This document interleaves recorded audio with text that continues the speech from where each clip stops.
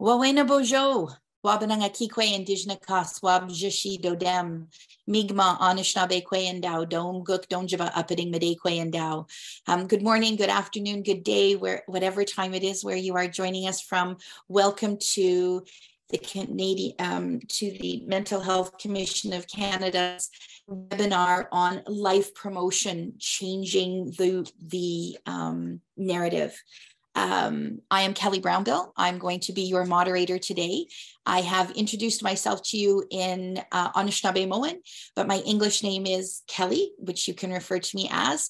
I am very proud to be a member of the Flat Bay Band of Mi'kmaq people on the beautiful island of Newfoundland. I am Martin Clan and a member of the Three Fires Medeoan Society. Today, I would like to first acknowledge that the head office of the Mental Health Commission of Canada is located on the unceded traditional territory of the Algonquin Anishinaabe Nation in what is now called Ottawa, Ontario. We acknowledge that for thousands of years, the Algonquin people protected these lands, the Ottawa River watershed, and its tributaries. As a national organization, we also acknowledge that we work on the traditional lands of many different nations. Today, a path to truth and reconciliation begins with recognizing both the stewardship and the sacrifices of the original peoples. We are committed to recognizing the errors of the past, acknowledging the challenges of the present, and contributing to a new and respectful relationship with First Peoples. I would also like to acknowledge that most of you joining us today may have a personal or professional connection to suicide and the work of suicide prevention. I personally lost my best friend when he chose to take his own life, and have had suicide attempts in my family as well. When we hear the tragic news of a loss of a friend, family member, colleague, or loved one to suicide, we're reminded of how important the work of life promotion and suicide prevention is. So if anyone is in need of support during or after this webinar, we are able to offer you distance supports through mental health first aid, and we will provide those details shortly. We are also pleased to be offering the webinar in both official languages. Today's webinar will be presented in English with simultaneous French, American Sign Language, and Quebec Sign Language interpretation.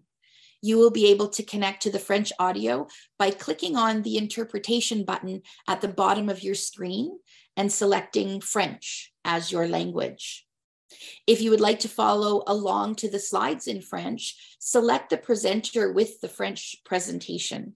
The View Options menu on the top of the shared screen provides a list of presenters sharing their screen. The slider between the speaker's camera and the English slides can be adjusted and moved to the left in order to better view the French slides. Please feel free to ask your questions in the language of your choice at any time in the chat. You can do so by clicking the Q&A button at the bottom of your screen or using the chat box. Questions will be answered during the question and answer period at the end of the presentations. For ease of reference, please indicate which speaker your question is directed to, or if your question applies to all speakers.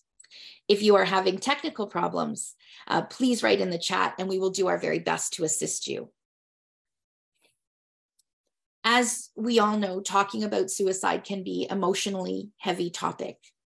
Normally, at an in-person meeting, we would have on-site support for anyone who feels the need to get some support while talking about these subjects. Today, we are able to offer you distance supports using Mental Health First Aid and Wellness Together Canada. I invite you to take note of the distress line for your region or the contact information of Joshua Bauer or Alexis Laplante, who are available to provide distance mental health support. Joshua and Alexi are available by email and can provide support in English and in French, respectively. They will be able to support for the duration of the webinar up until 1 p.m. Eastern Standard Time. We will put their contact information as well as some additional information in the chat box. Please do not hesitate to reach out to your local crisis center or distress line for support if you feel you need it. And without further ado, I would like to introduce you to our panelists for today's webinars. We have the pleasure of being joined by experts in the field of life promotion who will share their perspectives and experiences so that we may all better understand how life promotion is changing the narrative in suicide prevention. I will also ask the panelists when they first start to speak with us that they take time to introduce themselves according to their own cultural protocols and to share any information that I haven't that they think is important. I'll start today by introducing Connor Lafortune. Connor is from Dokis First Nation. He works primarily in life promotion, harm reduction, mental health, and Indigenous education through organizations such as the Thunderbird Partnership Foundation, School Mental Health Ontario, and the Mental Health Commission of Canada. Connor aims to tell Turtle Island's whole truth by uplifting voices as an Indigenous, queer, and Francophone youth. Next, we have Karen Main. Karen is a member of the Standing Buffalo Dakota Nation in Saskatchewan. Like many First Nation people and communities, she has all too often experienced the loss of family members and friends due to suicide. Karen's career includes many years of experience working with nonprofit organizations, a Crown corporation, a personal care home, and 15 years as the former executive director of Leading Thunderbird Lodge, a residential youth treatment facility. Her current position is as Associate Executive Director for the Youth Solvent Addiction Committee, where she also facilitates the Life is Sacred Life Promotion Training Program. And finally, we have Dr. Debbie Daynard. Debbie is an Anishinaabe traditional knowledge practitioner, a visual and performance artist, lecturer, writer, water protector, Indigenous life promotion ambassador, and a Sturgeon Clan member from the Rainy River First Nation. Growing up, she was raised with her grandmother's love and commitment to sharing traditional Anishinaabe teachings and way of life. Debbie is currently a postdoctorate fellow at the Lana School of Public Health with Dr. Angela Mashford Pringle supporting the New Respect Cultural Safety Training. Very excited to have these panelists here, and I won't take too much time before I invite them to start sharing their wisdom with us.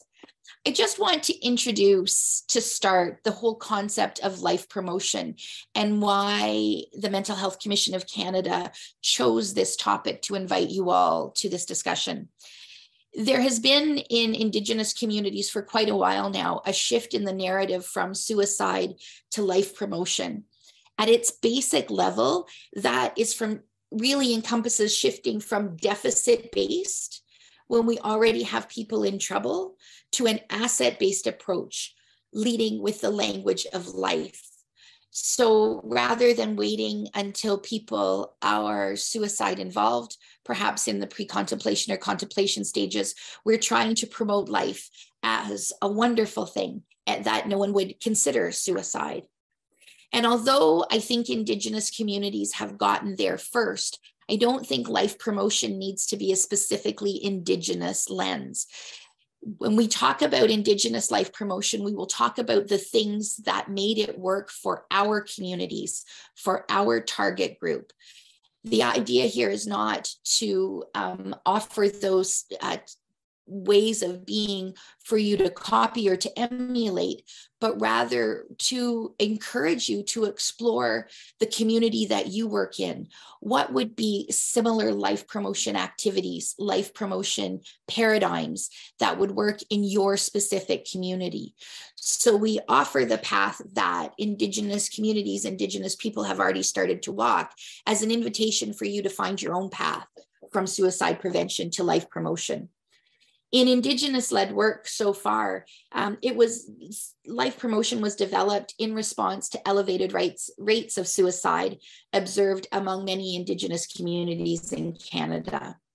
This work has been grounded in natural law and has arisen from and reflects the wisdom and circle of Indigenous traditional knowledge. And our panelists today are going to share that with you. The concept was about strengthening youth's connection to life and belonging and hope, developing experiences, relational resources, and social conditions that re-engage youth with life rather than coming at it through the suicide prevention lens. The work that has been done has strengthened connections to community, to culture, and to identity. Three of the things that were lost in Indigenous people because of assimilation and genocide perpetrated by the federal government.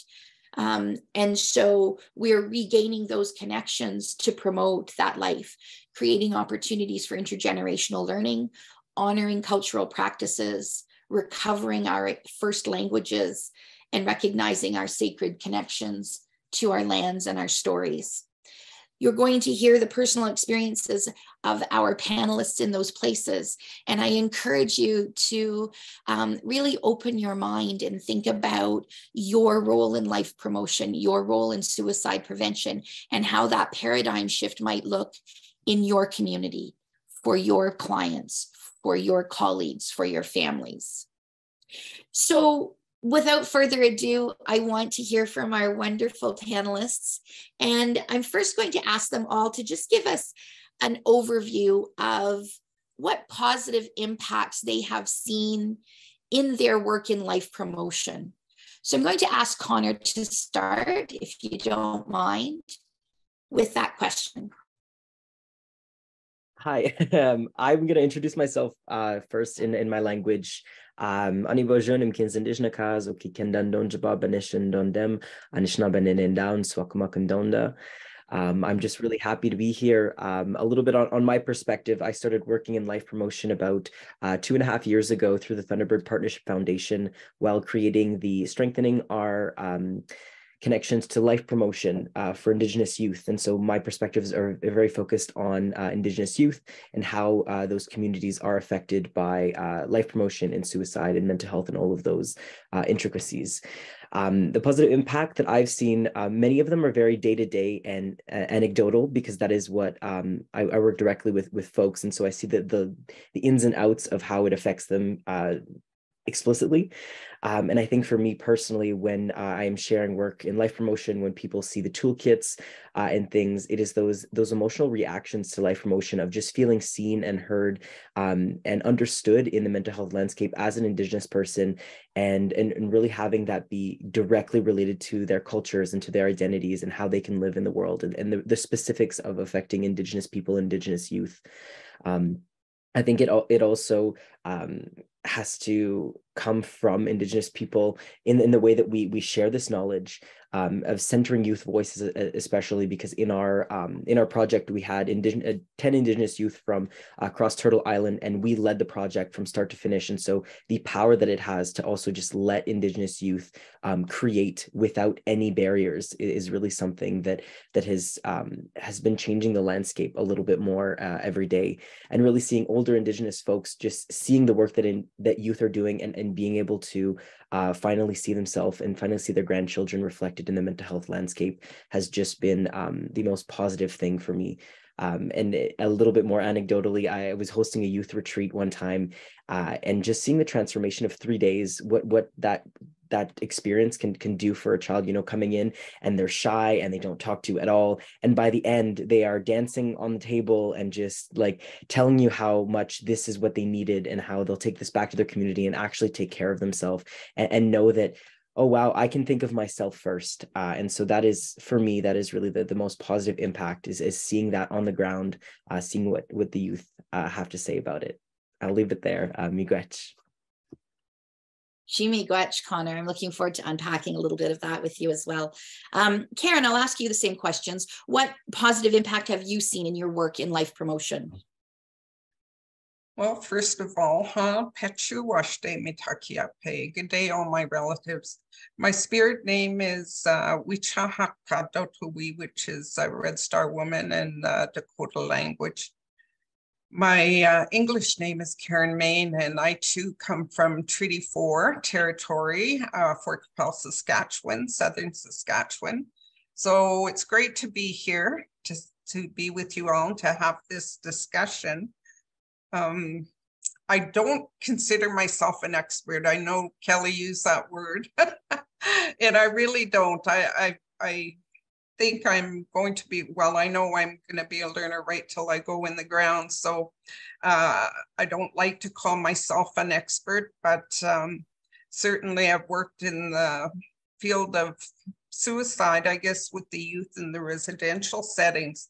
So my perspective comes from working with the youth and with the Youth Substance Addiction Committee over the past couple of years.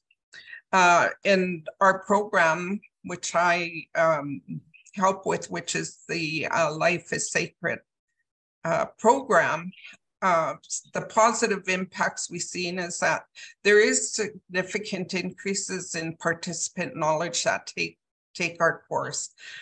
This course was designed initially for treatment centers, those that work in treatment centers, and then it's been taken out to community members as well. There's a lot of open dialogue about suicide prevention, life promotion in the workplace and community. And that's good because a lot of times in our community, suicide was not talked about. Life promotion certainly has a more positive aspect to it. So people are more open to that. Also, our program has seen a significant increase in worker confidence in the helpers and the frontline workers. And that's what we like to see. We want to give people the confidence to go out and work in this field.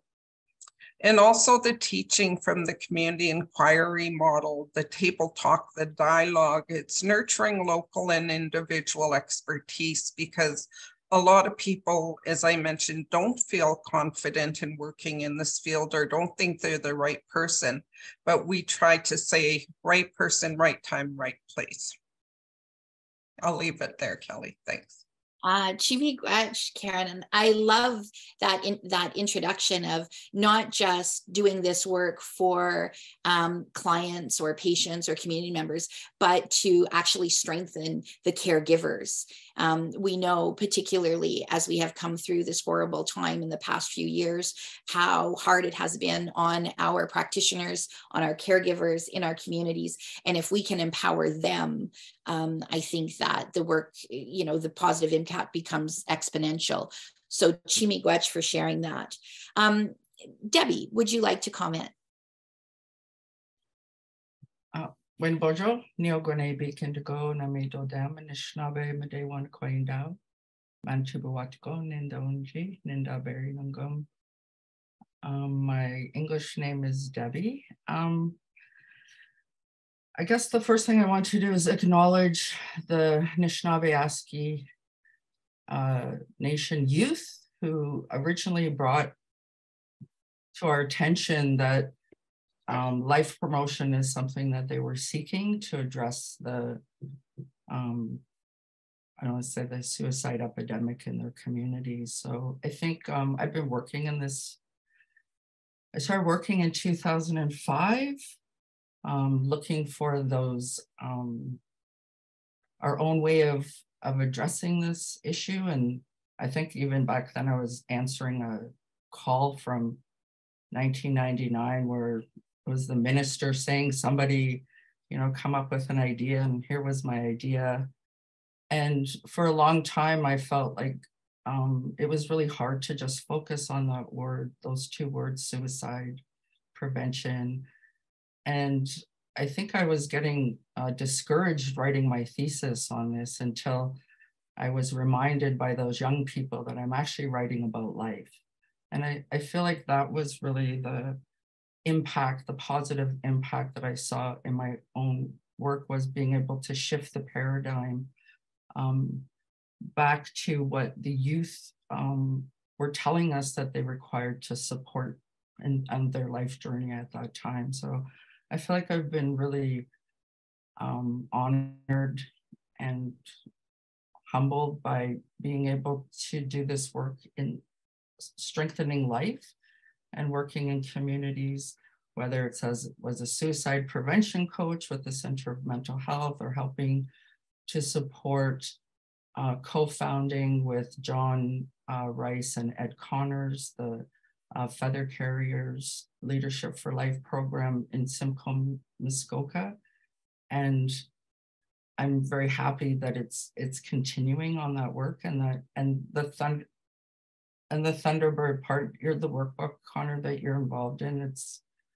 I guess it makes me feel really good in my heart that something that I've been thinking about so long has finally being manifested and actualized and put into action in our communities. And also grateful that strengthening life and life promotion has become such a central focus of our Anishinaabe cultural continuity and reconnection to ourselves and our lands. So miigwech. Ahau miigwech.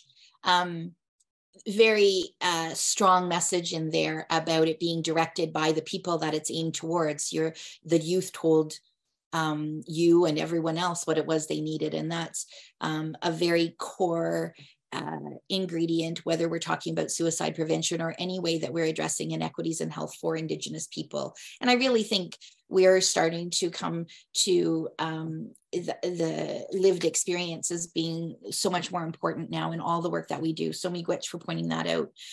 Connor, I'm wondering if you could expand a little bit more on some of the lessons that you have learned in your work in life promotion.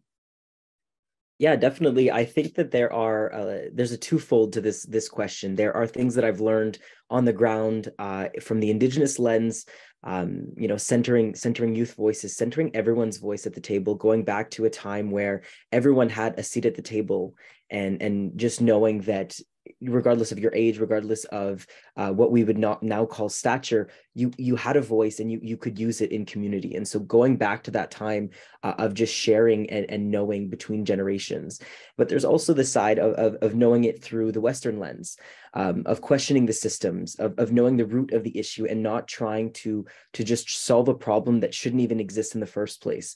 And so not always going to the end and I think we have a hard time in mental health. Sometimes we just go to the end result. We go to the youth. We go to the person that is affected by mental health challenges, and we never look back or see the bigger picture. And I think life promotion sees the bigger picture. It sees how people are born into a system that has their exclusion in mind. That we are not involved when it comes to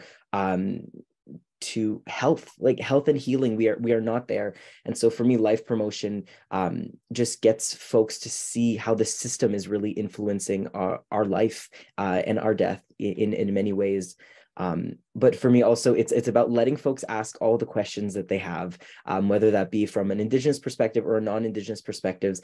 I think people are skeptical when they hear something that is a little bit new, especially when it's something that is Indigenous based. And so for me, it's really sitting down with folks, having those hard conversations and letting them ask all of the questions that they have, because if we don't start answering them, then people are left kind of unknowing of where to go from here. But it's definitely about taking that step back and seeing the whole picture. Miigwech, Connor, I couldn't agree more. And I love how you said, let's stop solving the problem. Let's get upstream and remove the problem. And that essentially is what life promotion is all about. I particularly enjoyed, that you mentioned some people may be hesitant to look at Indigenous-led practices. And I think I talked about that in my introduction. Certainly, we are not encouraging in any way, shape, or form a duplication of what we do. It's all very specific to the target audience. But the paradigm is there, the new tools of listening, the new tools of empowering voices within that work is what we can offer to share with non-Indigenous organizations, caregivers, people. So miigwech for that. I want to turn the discussion a little bit towards culture and identity. That certainly has been a huge element in the shift to life promotion in Indigenous communities. So I'd really like to spend some time hearing from you about that. So maybe we'll start with Deb. Talk to us about ways that life promotion initiatives have been honoring Indigenous cultures and traditional practices, if you could, please. The life promotion initiatives that I worked on, I think the big one for me during the pandemic was helping to initiate and put up teaching lodge, a learning lodge, Ishkagamikwe at the University of Toronto. And I think that what I felt like at the time was the mental health and the isolation, also probably what I was feeling, but maybe really feeling that deep compassion for those students and where would they be able to go in the city of Toronto within that university community. And it was also unfortunate post an event that had actually occurred at the university. And, you know, sort of my own idea of what could I offer? What could I help sort of build this community? I was really happy when young students, I had heard later on, I don't live in Toronto anymore, so I'm not, that, you know, a couple of the young men had just found their way into the lodge and self-initiated singing in there, singing songs, and I guess just finding their own strength for life. So I think that anything that helps to answer those 4 essential questions that seems to be the foundation of framework. Who am I? Where did I come from? Where am I going? And I'm looking at Connor because I'm like, oh, I don't really work with these questions anymore, these 4 essential questions. But I think always having your thinking around those 4 essential questions and how is it that we can work to support our young people, and also how we answer them as the supports as the older people. So I think that we do have to be able to answer that for ourselves, and so that we can create that community of care so that we can respond in whatever way we're being asked. What are you asking of me? All that you're asking of me, in response to those ones who are picking up, you know, those ones coming behind me is how I think about that, and how I walk on my life path, and how they're going to pick up, you know, their life bundles, and how I'm able to support them too. But I'm also looking ahead where my ancestors walked and what they showed me, what that was to have that Minobamadzewin or that good life. So I feel like there's I guess a whole community or a whole way of thinking about the whole person, and honoring, I guess, or reclaiming, and also picking up those bundles that were left for us, and then what those young ones are picking up for themselves and how we can support them. Chimigwech, when we were having discussions to prepare for this webinar, Debbie, you used a wonderful phrase. I think it was continuity of culture. Could you expand just a little bit on that and how that led you to, I'm assuming that's what led you, the need for that, to building that lodge to make that accessible for students in that really colonized place. Could you speak to that just a little bit, please? Yes. So I started the University of Toronto in 2000, and so the lodge wasn't there until 2020. And I, having gone through that system, you know, I had to go off site to find those things that kept me connected to my own identity, so that I wouldn't be leaving myself outside the classroom. I think it's, you know, leaving yourself outside of the door. So I've been really focusing on cultural continuity. So that would referencing Chandler and Lalonde, of course, and what that means, and expanding on that, and how our traditions, practices, our original connection to our original thinking and who we are is really that protective factor against hopefully choosing to take yourself out of this off this life path, but also strengthening your life bundle. So how we, I guess in one way, it's also like how we feast that part, that spirit part of our own being, and make sure that we stay in that whole balancing of the whole individual, the physical, the emotional, the mental. I'm like, oh, sorry, I got lost. Physical, mental, emotional, and spiritual, all of those aspects. So I feel like being able to connect into a lodge, for example, where all of the teachings of all of the Anishinaabe, but also welcoming other nations to share their own teachings from that space.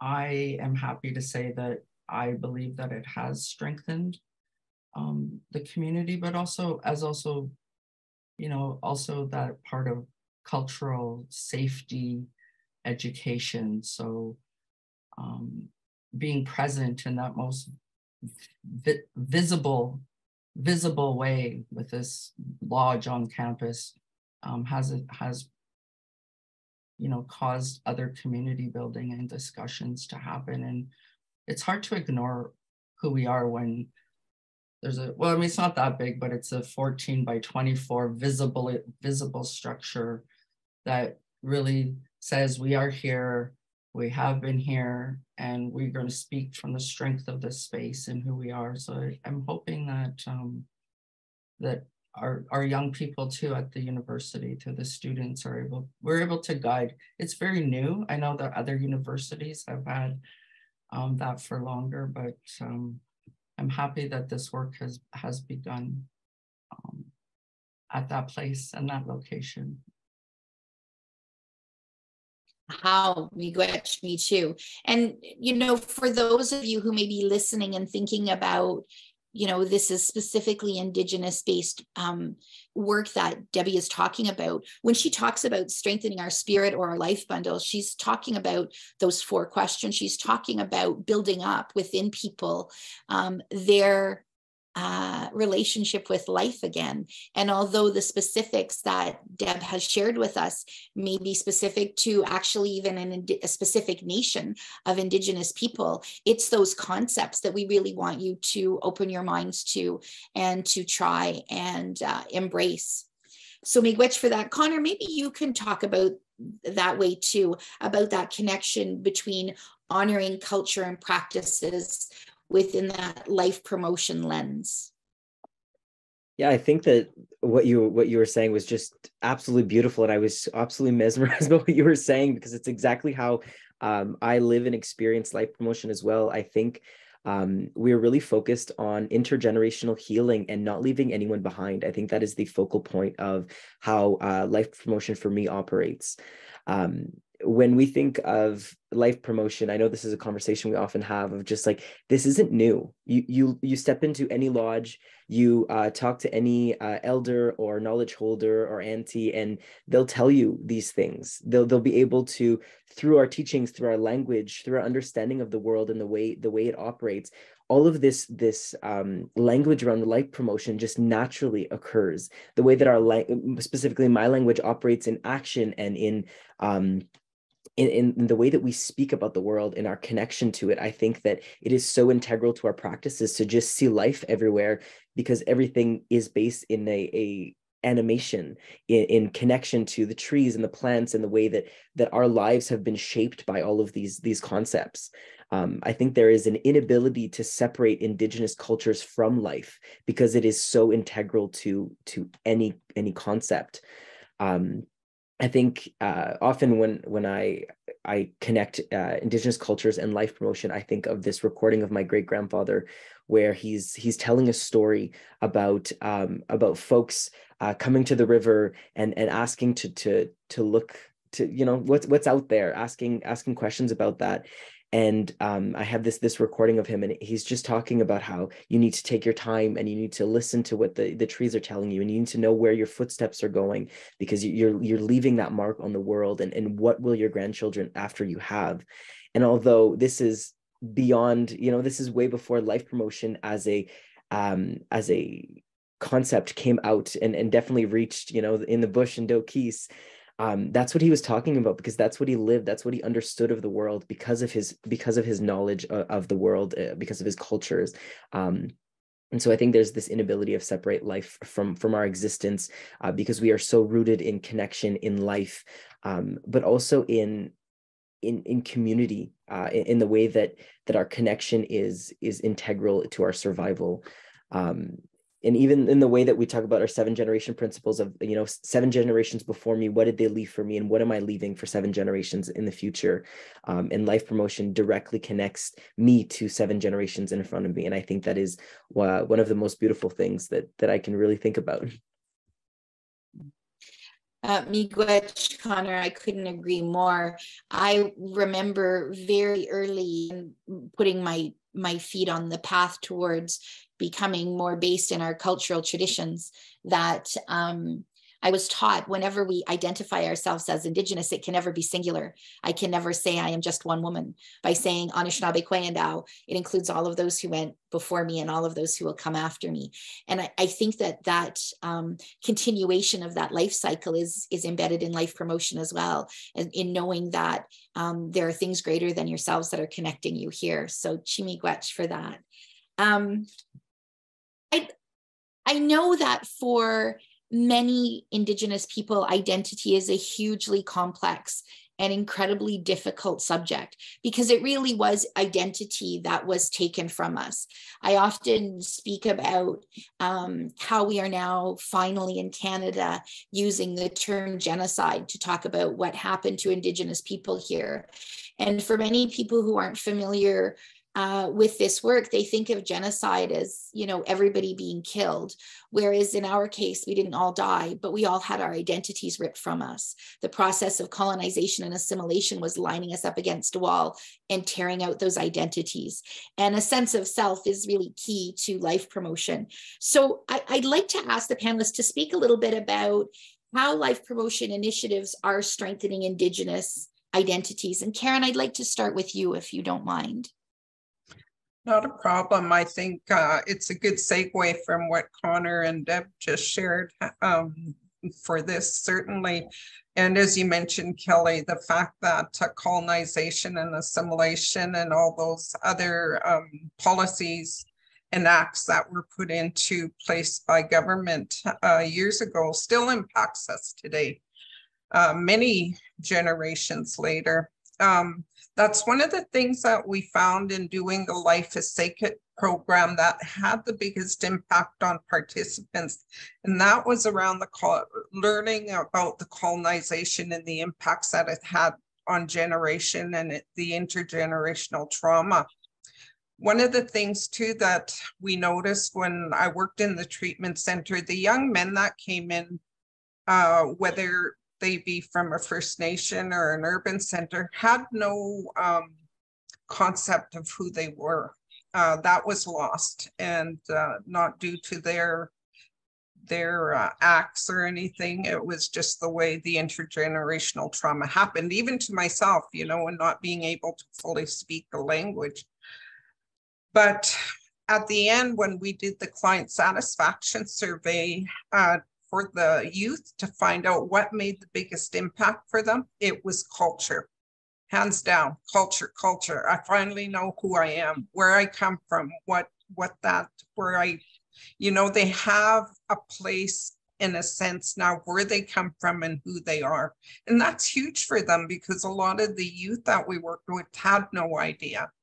And we still continue to see that. And I think what we need to remember is that communities, we were taught through colonization that we didn't have the resources or the expertise per se, but that yes, we do. Our communities have the resources and the abilities to help their members. They have the elders, they have the ceremony, they have the knowledge, they have the choice in programming. And they have to realize and recognize that Indigenous ways of knowing are powerful. Language is key, ceremonies are key, teachings are key. And those relational connections that were severed for many generations have to be fostered again and can be fostered to build on that Indigenous identity. And I know we're going to talk about the land and stuff further on, so I won't get into that too much, but I think people just really need to realize that life promotion definitely starts in the teachings, in the language, and certainly within our own connections to land, to community, and to others. Ahau Miigwech. And you know, that concept of we've talked about generational trauma. We need to talk about generational gifts and resiliency as well. And you know, I was having a conversation recently with someone who is a child of immigrants and was having difficulties in the relationship with their parents. We don't talk about people, new people coming to this country, bring the trauma from their original culture with them. And so some of these things that we're facing in our communities are very, very similar to other populations. Again, that's why we wanted to have this conversation, to see what success was for us in linking with identity, addressing hereditary trauma, and turning that around into more positive life approaches. So Chimigwech for that. Debbie, can you talk about that as well? You already have started talking about that strengthening of Indigenous identity, maybe talking about community strengths, if that would be okay. Hi. Well, first I do want to acknowledge that if we only have come to know ourselves through the Indian Act, that doesn't really always feel positioned so great. And life promotion, I think, in connecting to identity was really that changing around also that thinking or colonial belief or old, maybe it's just old thinking. I'm not sure that, you know, that being Indigenous is somehow a drawback in life, or that that we already have mental health issues because we just happen to be Indigenous.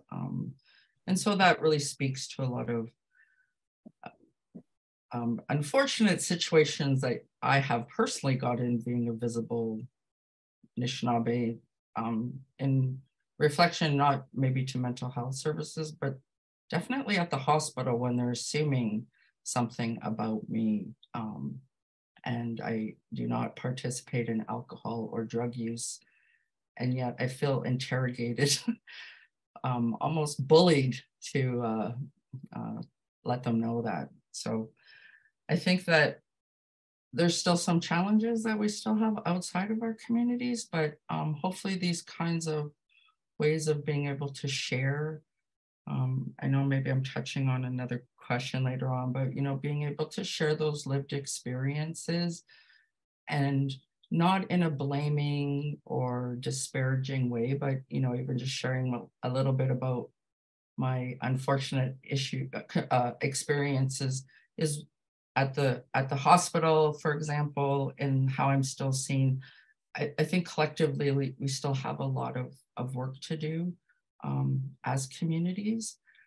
And I also really think that cultural continuity, and I mean, Karen, I couldn't have said what you said. I mean, you pretty much said it in such a great way, but being able then to see ourselves through that lens of the truth of who we are as Anishinaabe and our strengths of who we are as Indigenous people in relation with our land and each other, and what does that mean for us to be able to build community. At one time we were born into these communities, so we had all of that pretty much figured out within that community. But you know, we're migrating people, we have been relocated a lot. So I feel that cultural continuity and how we continue to build and strengthen who we are, then I think that helps to give voice. So I'm not afraid to speak up at the hospital if I'm feeling like, hey, wait a minute. But I also know that other people that might not be carrying that that value and belief in knowing their own value might be a little more shy to speak up and advocate for themselves. So I feel like hopefully through the work that we do as communities, we're growing together, we're strengthening together, and our communities and then the broader community. So however you self-identify as a community member, whether you're Indigenous or non-Indigenous, or however you identify. I think that collectively, I'm excited. That's another way to transfer what's been going on in our communities to some of our non-Indigenous practitioners, is that definition of what community is. What is the community that is embedded in the work that you're doing? As we have had to identify that as well. Connor, I'd like to turn it over to you for a minute. And I want you to talk to us, if you don't mind, about why lived and living perspectives are so important when addressing Indigenous mental health and life promotion initiatives, and what messages there are in there for all of our attendees today. I think that is a wonderful question and a beautiful segue from the previous question as well. I think at a first glance, it's really important to acknowledge the history of imposing systems onto Indigenous people. So when we think about our reserve system, when we think about how we access mental health, physical health, school, law, politics, anything like that, any of those systems have been stripped away from our original governing systems and imposed onto us. So when we think about mental health and those systems, they are coming from a Western lens that is often patriarchal, that is very imposing, that is very harmful for our communities directly. And so when we have the opportunity to hear from Indigenous people, from Indigenous perspectives and lived experiences, it shifts the lens. When we think about the way medicine is done, the way medicine is studied, it comes from a lens that is very distant from the person experiencing it. So often when we are accessing therapy or medication, it is given as a one-size-fits-all. Oh, this has been statistically proven. This is a study. This is being given to us, and it will work. And it is beyond trauma. It is beyond experience. It is based on statistics. And as Indigenous people, we are always becoming statistics. And that is not how we should be seen. That is not how we live and operate. And therefore, when we give Indigenous perspectives and we are able to gain agency in our communities, especially when it comes to our health, we are able to redraw those lines and give our experiences of trauma, our experiences of discrimination, and all of those systems that are being imposed onto us begin to slowly remove us from its grips. And so it's so important to hear from Indigenous people. We have different perspectives. We have different understandings of how the world works and how the world has made us into what they wanted us to be. And so when we're given that lens, we are able to actually do what's best for our communities, because we know what we need, we know what we want, and we know what would help us. And so when we have that opportunity to tell people, we can really begin to heal. And just to acknowledge, even in this panel, being able to be from completely different communities, completely different understanding of the world, yet we all build on a similar understanding. Despite being so different and having not spoken about all of our answers, we are able to add continuously to the conversation, building upon each of our answers. And that speaks to that connection, that speaks to that foundation of the root of our understanding of Indigenous identities and also life promotion. How to miigwech, Connor, you're absolutely right. So let's move the conversation now to relationship between life promotion and suicide prevention. Maybe we'll start with you, Karen. And from your perspective, how is life promotion changing the narrative in the field of mental health for all Canadians? And talk about that relationship and how that paradigm shift can be helpful. Miigwech. Certainly, I think the increase that we see on social media and in public, TV about, especially around Let's Talk Day, helps to decrease that stigma and bias around those that have mental health issues, for sure. I think if you were to poll, I know when we do our Life is Sacred program and take it to the communities, we ask participants in the beginning, who has contemplated at some point in their life suicide? Just about everybody has been impacted either by an ideation, and certainly many of us that have family members and communities have personally felt the loss of a family member, a friend that has lost their life due to suicide. So everybody is impacted in some way. I think being able to talk about it and bring up the fact that, yes, people have mental health issues. to varying degrees throughout their life at different points in their life, and that it's normal, it's okay to talk about it. Because before it was something you didn't talk about in your families and in communities. But now I think the acceptance and part of it, again, attributed from the public media support, increased media and social media certainly is helping that. I think the fact too that switching to the strength-based empowers grassroots to make change and contribute to solutions.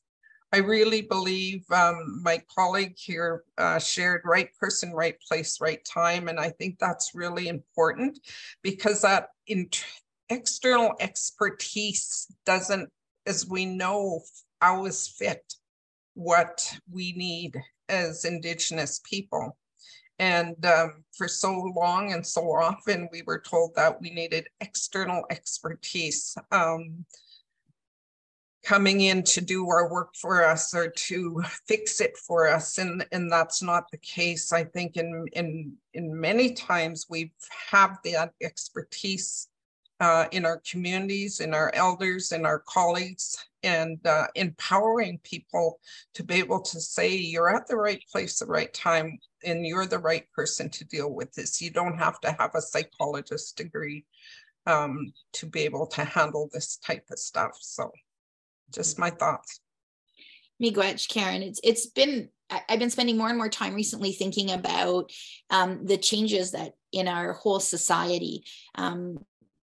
We are very accustomed these days to physical health prevention. We've been talking about proper diet and exercise. We've been talking about nurturing a healthy physical being. I don't know if any of you on the call are quite as old as I am, but remember the participation moments on television? What if we had mental health participation moments? What if we encourage the pursuit of mental wellness the same way we encourage the pursuit of physical wellness? I leave that for you to think about. Connor, your thoughts, please. Thank you. I think it's really imperative to understand how suicide prevention is being propagated in our communities.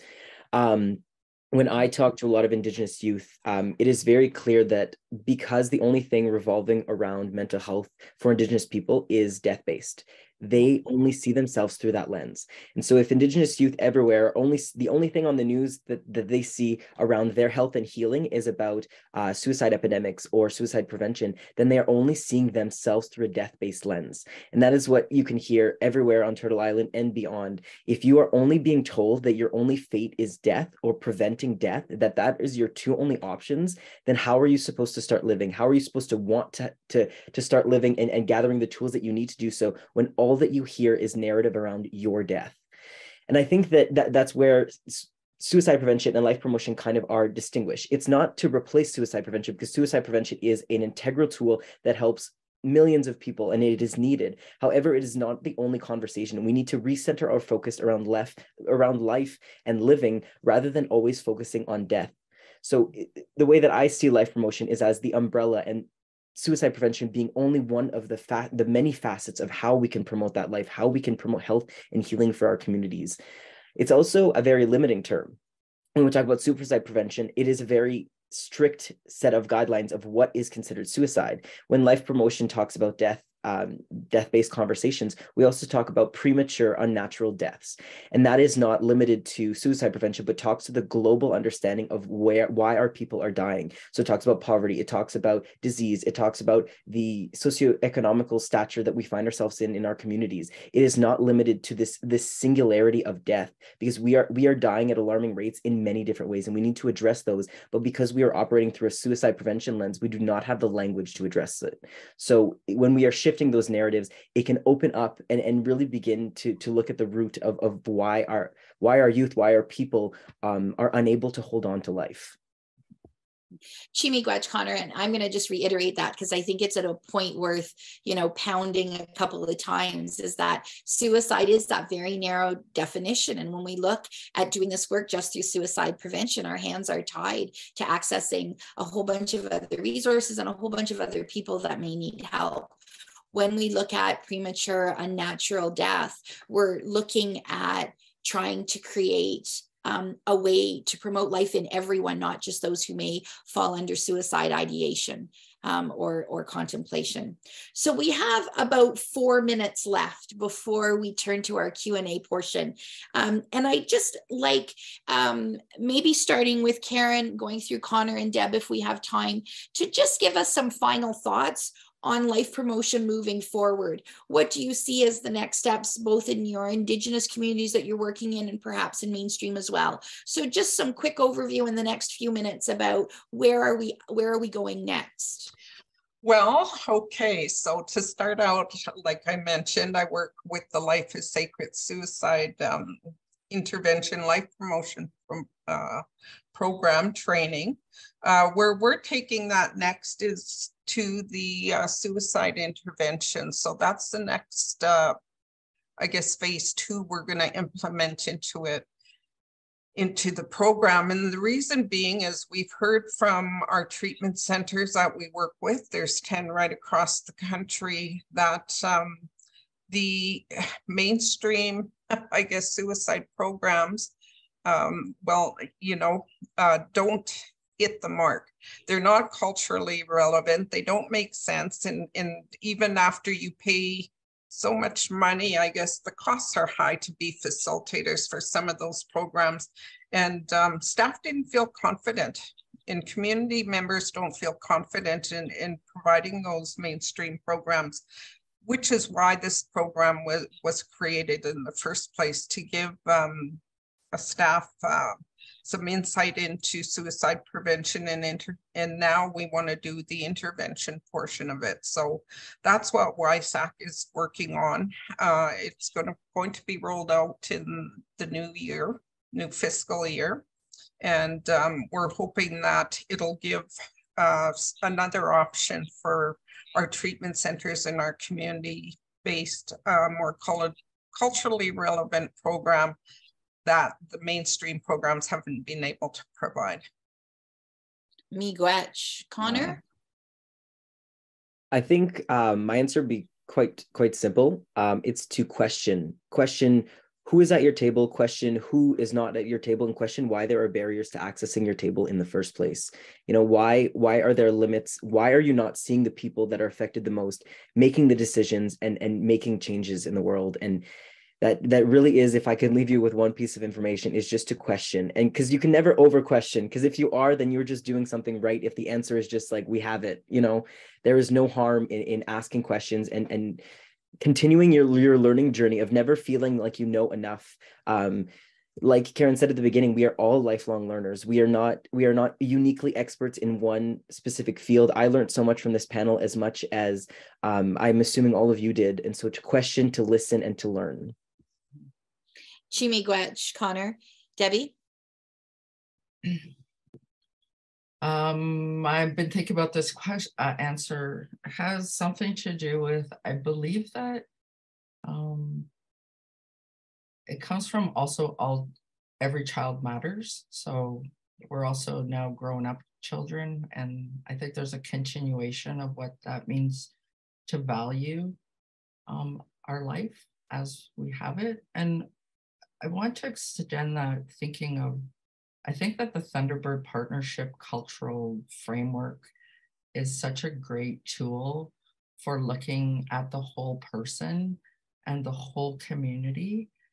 And I do believe, and I also again want to thank those youth that were thinking way back then in 2015, maybe 13, about, they must have had hope. They must have had hope that we'd be able to create a community around that word life promotion and what it meant, because they also were looking for that belonging and meaning in their own life, and also what their purpose or roles and responsibilities. But I think that extends to all of the people on the entire planet.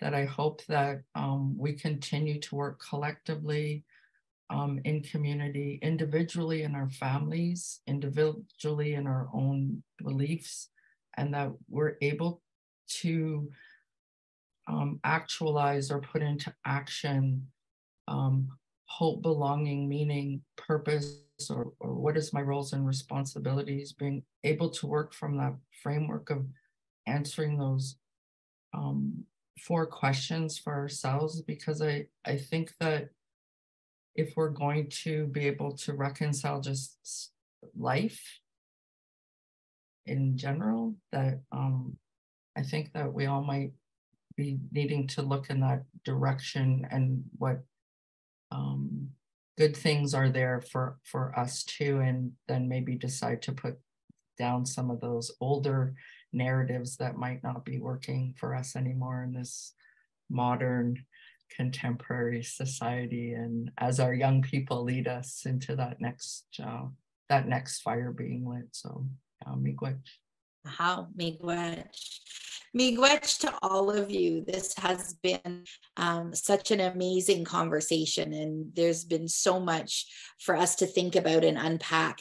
But we do have some time allotted now for some questions from the attendees at today's webinar. I'm going to ask you respectfully if you can pose your questions, not so much in the chat box as that's quite busy, but in the Q&A section, so that I can find the questions there and be able to share them with the panelists. Don't worry about which language you prefer to pose your question in. We have people that will translate that for us to ask those questions. And I'll also ask if you have a specific panelist you would like to answer your questions, to please let us know what that is. So one of the first questions we've got, and this is a very complex question, but maybe we can have a very cursory sort of understanding of this. And I'm going to ask Deborah to answer this question because it's specifically about the phrase you used, life bundle. And I'm wondering if you can just take a minute to explain that, both from an Indigenous perspective and how that concept of a life bundle may work with non-Indigenous audiences. Debbie, are you okay with that?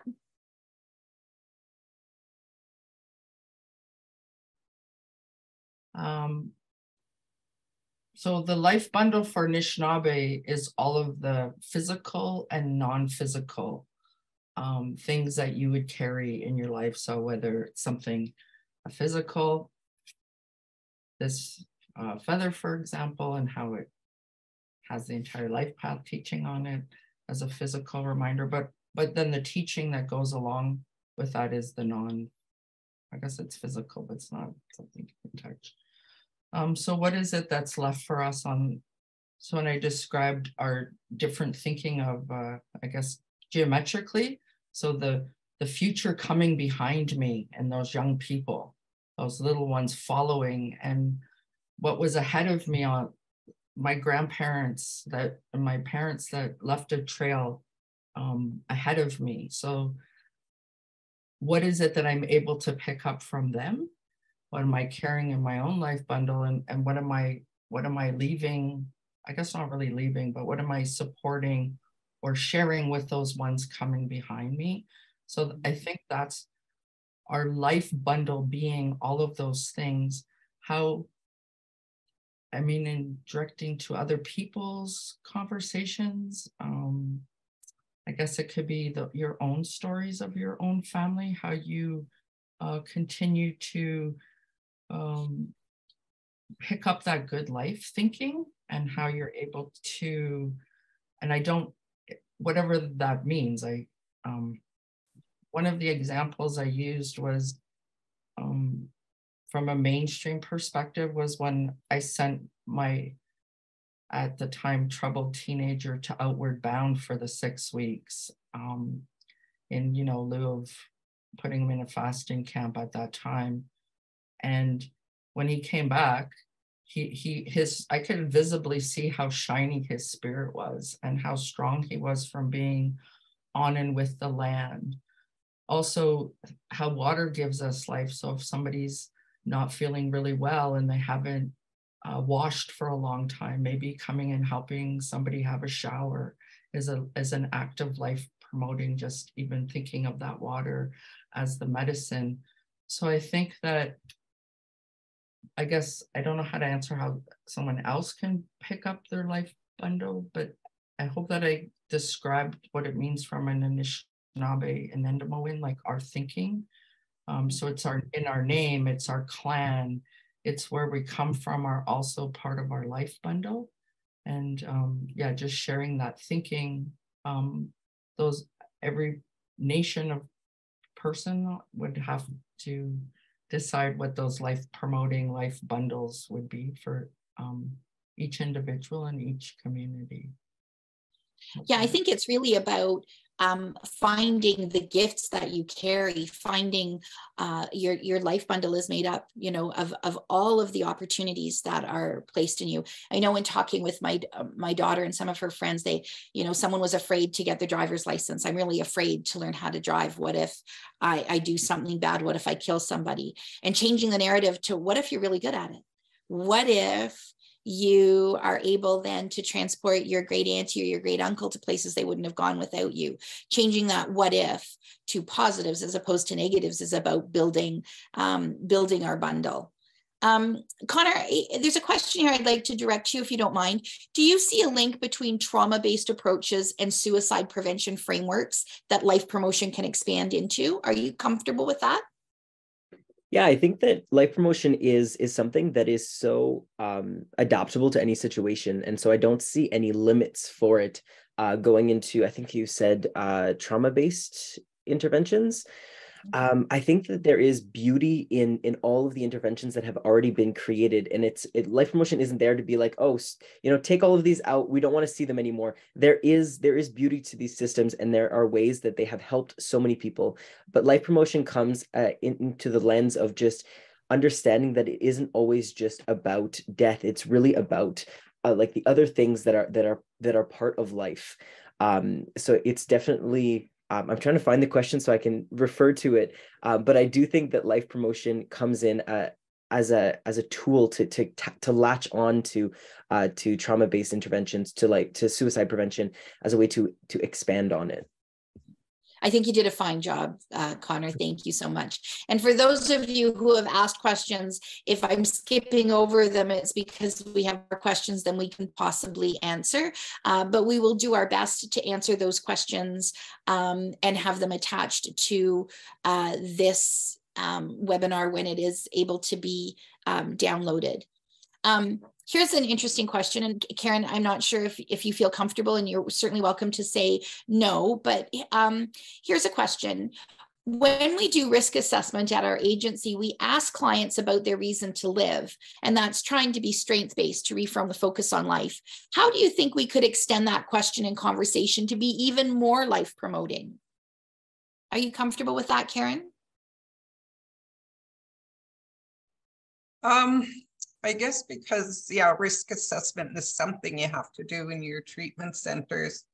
I think it's always good to get people, what we try to do is get them to look further in the future, right? So anything that has to do with the future, what are you looking forward to? Or can you tell us what you're, to engage them to look further than just today is always, any question that gets them to look in the future, I think helps with that life promotion, because then they can engage and see themselves in the future. So I don't know if that answered it, but a specific question, you can phrase a question in any way, but how do you get them to look past today is what we say we want them to do.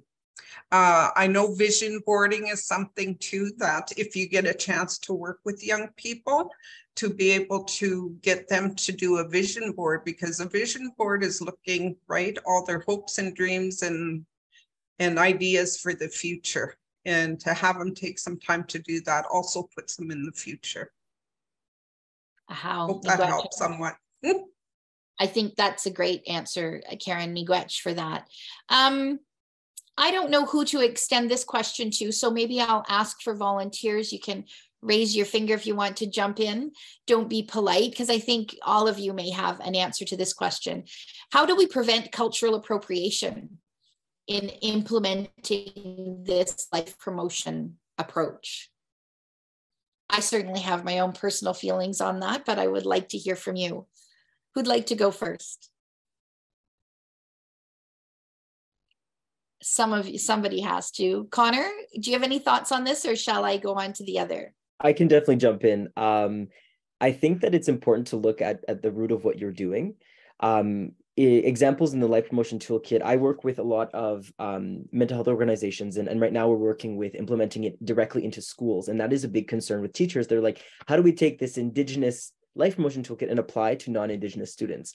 And I think it is based on intention. It is based on what you hope to gather from it, what you hope to give, and why you are using those specific tools. So if it's an activity on vision boarding and you're following the activity, then that is beautiful. You know, you're not taking an Indigenous concept and applying it to yours. You're not taking an Indigenous, craft as in something that is crafted, not craft as in arts and crafts, to use it in your classroom. But if you are taking a drumming circle or making rattles or things that are specific to culture, then it is really questioning why you are taking that intention. It is just because you like these things and you think it's cool, or you think that it is something that would be interesting to do, versus, bringing in a knowledge holder to actually facilitate those activities and do it in the proper way. So it's really based on intention and what you hope to get from the experience. But the thing with these activities and the different ways of implementing is that it can be applied to any culture. It can be applied to any landscape. And so it is really about taking what the intention of the activity is and applying it to your context. So if in your culture you have a specific item that you like to make, you can take the intentions that are with our specific items and apply it to yours, because it is very transferable. And in the way that the toolkit was created, it's really based on where, all over Turtle Island, we have different cultures, different identities, different ways of being. And so it's really applicable, but it really based on why you are choosing this specific thing to do. And in a nutshell, it won't work. If you're trying to implement life promotion using Indigenous cultural practices with a non-Indigenous audience, it shouldn't work. The whole reason that we have started to develop programming within our communities is that mainstream programming didn't work for us, because it didn't include our way of being, our way of knowing, our sense of community, our sense of self, the challenges that 500 years of colonization have left with us. So we needed to step outside of that norm and address our culture. It's the same with your target audience. If you're dealing with a population of new Canadians, for example, they're bringing trauma with them from their countries of origin. They're bringing issues of trying to walk a very difficult balance between a hereditary identity and trying to fit into Canadian society. So we're not going to help them with 1,000-year-old Indigenous cultural methodologies, because they aren't theirs. You need to listen to them. What are their cultural norms? What are their ways of feeling heard and seen and involved in the work? So really, cultural appropriation shouldn't work in life promotion. You have to target your audience. You have to target your demographic. You have to target your community. We are all communities, and we don't have to say who's got it worse or who's got it better. We just need to make sure our communities are heard within this work. Anyone else want to comment on that, Karen or Debbie, about cultural appropriation? Or are we okay? No, I think we're okay. I think you're very right. I think the Indigenous viewpoints have to come from Indigenous people. And if somebody's going to be, I guess, teaching life promotion, they're going to have to self-identify in the beginning. I've certainly worked with a lot of great people over the years, non-Indigenous included too. And, there's definitely some people that have want to learn as much as they can and help and be good students. But yeah, they have to self-identify that. I may have learned this, but it's not mine. And when we go to the communities, even the difference in, because around here there's Dakota, Lakota, Nakota, Cree, Soto, and they have different, the different communities have different beliefs in different language. And so we need to be cognizant of where we're going and how we're saying things, and give them the opportunity to be able to share what their knowledge is. We're not going in with what is right. Yeah. Oh, miigwech. Debbie, did you want to add, or are you okay? I think the only thing that I would add is, yeah, looking within your own community. I also think that whole belonging, meaning, and purpose are roles like what am I supposed to be doing? Like however you come to answer those questions, I think that is a core part of, well, being a young person when you get to that wondering and wandering or fast life stage when you're like, oh, what am I doing? And so however we can answer that from whatever space that we occupied. So I think it also involves really listening to those young people again. They might actually know how to answer, whether it's in a risk assessment or strengths-based. Maybe the way the questions that we're asking could be reframed to that lens that is more intuitive to what actually gives meaning, what actually gives meaning to life as being a human being, as a generalized question. And I kind of think we're very intelligent humans.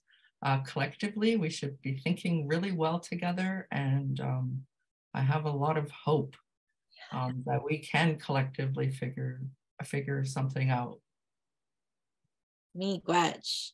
I'm going to, and this is my own personal bias, I'm going to ask this question to Connor because I think it has a youth concept. The question is, can we use social media to promote life?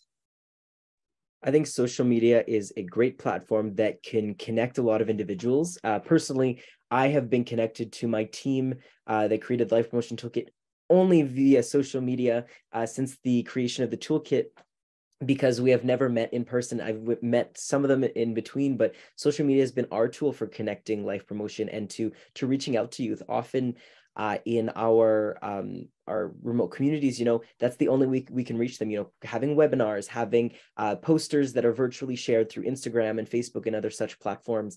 I think that social media can be a great tool to promote life and a great way to hold each other accountable, to have connection, but it just cannot be the only way that we are promoting life. So it is, I believe in social media as a great platform to do so, because you can reach so many and make so many people feel seen, especially when we're talking about intersectional identities. It is a great platform to do so. Mm-hmm. And I think it allows people to choose if they want to be seen or not, so they can be built into the conversation without having to be vulnerable on social media, because they don't have to engage if they choose not to, right? So that's a good way to encourage that.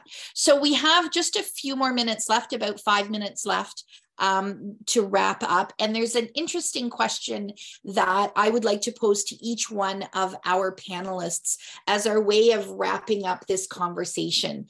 So the question is, what's one single thing that you can identify to enforce life promotion versus suicide prevention?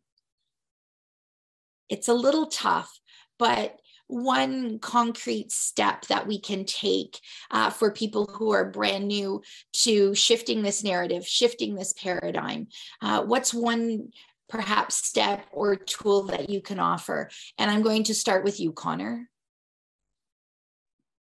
That is a really good question, and I was hoping that you would not start with me. I think when it comes to that initial shift from life promotion to suicide prevention, I think of the first time that I was learning about what life promotion meant, and how that really is a huge concept that really can just be boiled down. I think it's really about understanding where you're leading folks and understanding how they are being taught and understand mental health.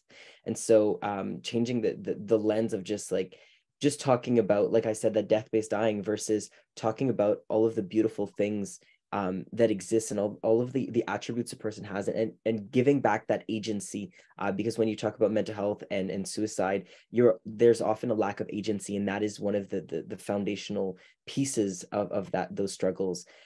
So by giving that agency and by questioning those pieces of life, I think that is that first initial step in changing that narrative. Very well said, Miigwech, Connor. Karen? I think I liken life promotion to, if you've heard of appreciative inquiry.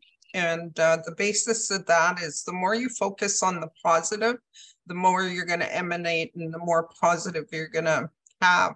And same with life promotion. I think our program is Life is Sacred.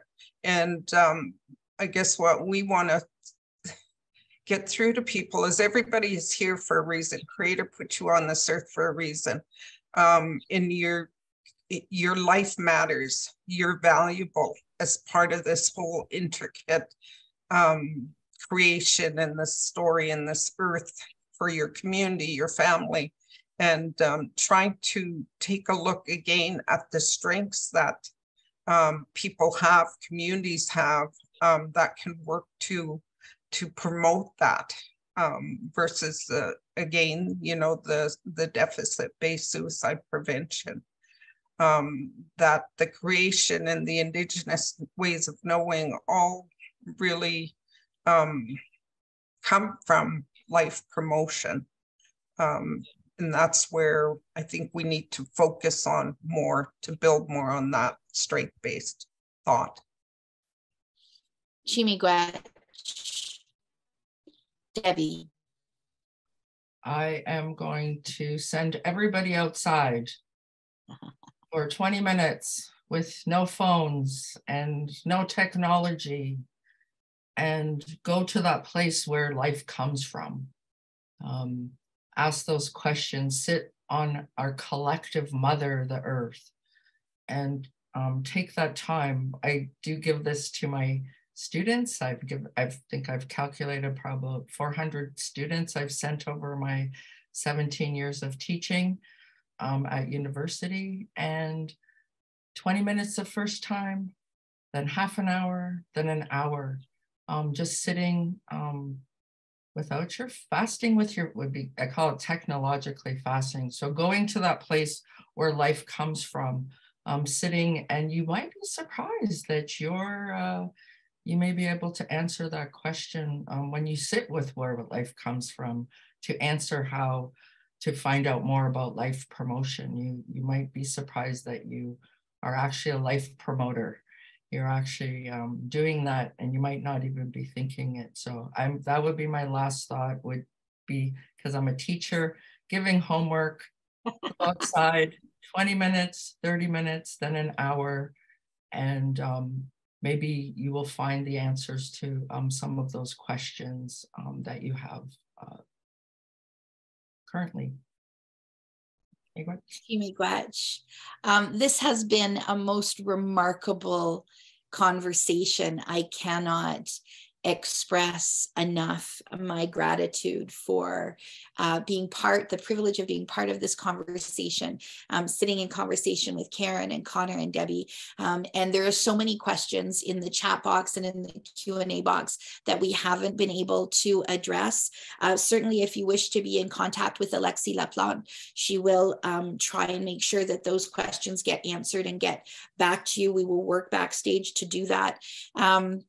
I think that there's a very valuable gift that's been shared today, and that's the gift of being able to just sit and contemplate a new approach to the work that you are all doing, that we recognize and honor the work of all caregivers working in life promotion.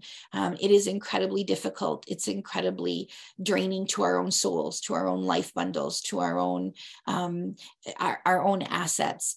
And when we can sit together and support one another and have these conversations, it gives us an opportunity to think about what if. My small contribution to what is the first step is really a culmination of what all of our panelists said today, which is, it will start with you knowing yourself, with you being aware of when you fall into established roles and routines because that's how you've been taught, and a recognition that maybe are deficit based, and just the ability to say, is there a different way? Is there a way that we can base this in promoting life, in talking about gifts and assets, in encouraging that connection to self and to life bundles, rather than trying to stop something that may have already started. And with that, I will say again, a heartfelt miigwech. In my language, we say welaliog, to our panelists, to the Mental Health Commission of Canada for inviting you all here today, and for all of you who have been with us today.